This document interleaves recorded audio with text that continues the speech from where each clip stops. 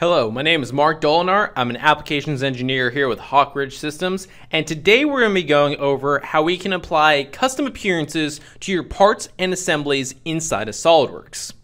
Now, by default, SOLIDWORKS actually ships with over 500 different appearances, which you can find directly from the task pane in your Appearances, Scenes, and Decals tab.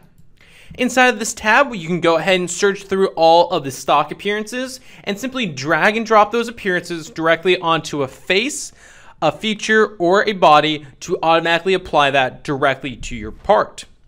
However, in some certain scenarios, the custom appearances that come directly from SOLIDWORKS will not be enough to accurately describe your particular design. In my case, I'm actually working with this axe, and I want to have some sort of a weathered appearance applied directly to the axe head. Now, I could come through here, find some sort of a metal, maybe a steel or chrome, and try to apply appearance this way. However, it's not going to give me the look that I'm really after. Instead of using those stock appearances that come directly from SOLIDWORKS, I'm actually going to go through and apply my own appearance. Now, before you get started, what you're going to need to do is either take a picture of an appearance which you would like to apply, or simply search on Google for one of these appearances. Once you have that appearance saved directly to your computer, you're going to go ahead and jump to your Display Manager tab and right-click any place underneath your appearances to add a new appearance. Now, by default, you'll actually go ahead and be open directly in your Basics tab. We're going to need to jump to our Advanced tab and then our Color Image option in order to apply a brand new appearance.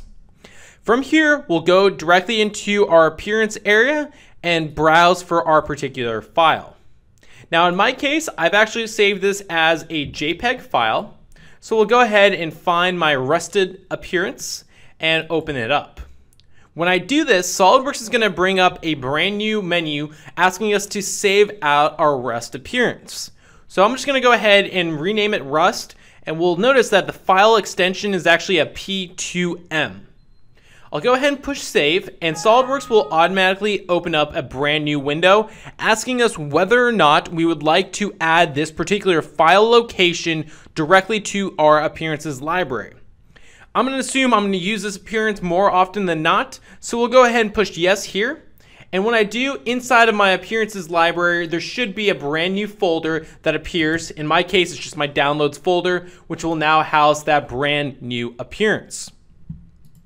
And we'll now have that custom appearance applied directly to our object. Now from here, we can continue on modeling, or we can even put our particular piece into a photorealistic renderer, such as PhotoView 360 or Visualize, to take our particular design to the next level.